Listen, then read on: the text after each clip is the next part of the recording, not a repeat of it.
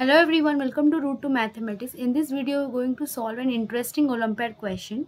So the given question is, let the greatest function of x denotes the greatest integer not exceeding x. Find the last three digits of root cube under root 5 plus 2 plus root cube under root 5 minus 2 whole to the power 2014. So here we are asked to find the last three digits of this given expression. So without any delay, let's start the solution. In the first step, let's take x equals to root cube under root 5 plus 2 plus root cube under root 5 minus 2.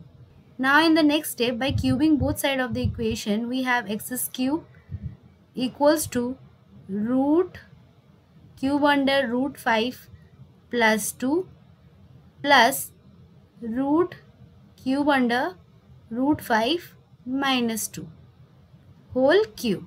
So we know an algebraic identity, that is a plus b whole cube equals to a cube plus b cube plus 3ab multiplied with a plus b. By applying this algebraic identity, our equation becomes x cube equals to, so we have taken this term as a and this term as b.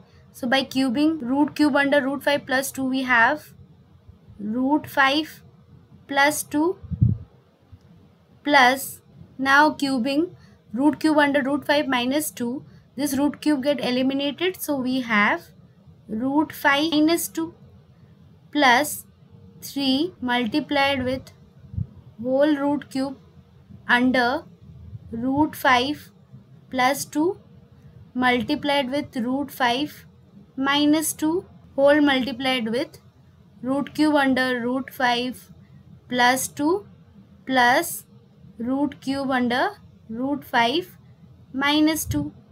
So this implies is x cube equals, so here we have root 5 and here we have root 5. Root 5 plus root 5 is 2 root 5 and plus 2 minus 2 get cancelled out. So we have plus 3 multiplied with root cube under 5 root 5 square minus 2 square multiplied with, this term is nothing but x.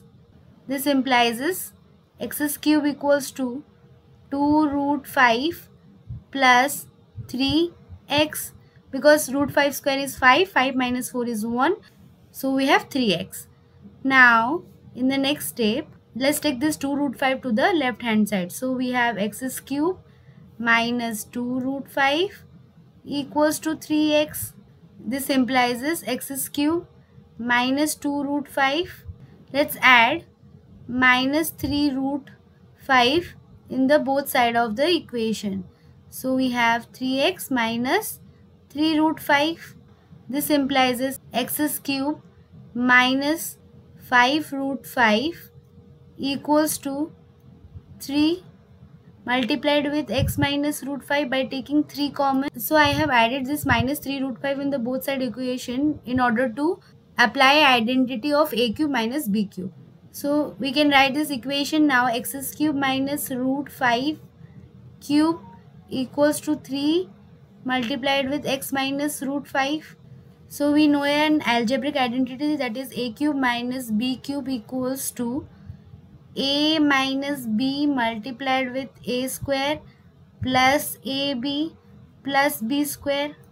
So by applying this algebraic identity in the left side of the equation, we have x minus root 5 multiplied with x square plus root 5x plus 5 equals to 3 multiplied with x minus root 5. Now in the next step, we have x minus root 5 multiplied with x square plus root 5x plus 5 minus 3 x minus root 5 equals to 0. So here you can see that here we have x minus root 5 and here we have x minus root 5. Let's take x minus root 5 common. So we have x minus root 5 multiplied with x square plus root 5x plus 5 minus 3 equals to 0. This implies is x minus root 5 multiplied with x square plus root 5x plus 2 equals to 0. So now we have x minus root 5 equals to 0 and x square plus root 5x plus 2 equals to 0. So from this equation we have x equals to root 5 is one of our value of x, and here we have a quadratic equation. So we'll apply the quadratic formula, that is x equals to minus b plus or minus root over b square minus 4ac divided by 2a, where a is 1, b equals to root 5 and c equals to 2. So a value of x equals to minus root 5 plus or minus root over b square is 5 minus 4 multiplied with 1 multiplied with 2 divided by 2. So this implies is x equals to minus root 5 plus or minus root under 5 minus 8 is minus 3 divided by 2. So here we are getting an imaginary value of x. So by ignoring imaginary value of x, we have only x equals to root 5. Okay. So we have x equals to root 5. So what are we asked to find? We are asked to find the last 3 digits of this given expression.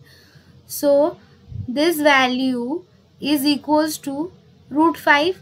So we can write root cube under root 5 plus 2 plus root cube under root 5 minus 2 whole to the power 2014 equals to root 5 whole to the power 2014.